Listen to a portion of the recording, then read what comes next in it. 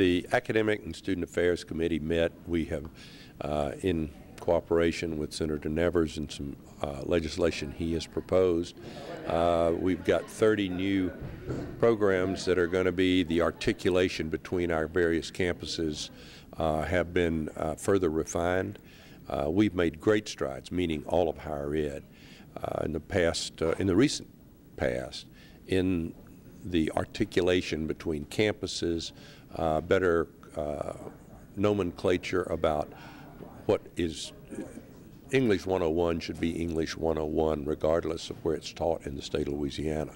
And they should work this out so that a student who maybe be place-bound the first year of their academic life, then they are able to move, that they don't get shut out when they move to another campus based on all the wrong things. So that's a plus. This is an ongoing process. Today was a good step, another step. Well, not a good step, certainly not first step, but it's something we're very excited about. It's our job as coordinating that. It's our job to make the campuses aware that they must provide through us the opportunity, an articulation agreements that would allow students access and mobility.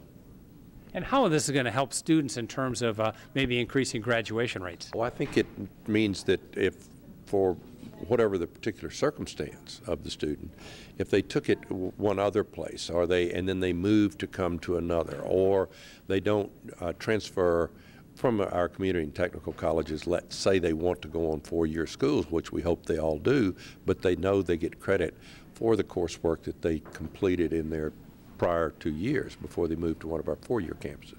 And that's going to affect graduation rates. What did the board do regarding a search for a new commissioner of higher education? Well, today, Dr. Lazelle made a report to the group that it's moving forward at the pace. Sometimes these are glacially slow, just by nature. But we're going forward. We've got the I'll approve this afternoon the first advertisement that will go out and be circulated through higher ed media. Then we will have an absolute timeline that will be established.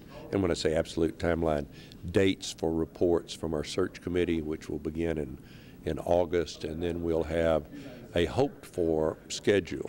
There are a lot of things that are at play in our search that may alter this calendar.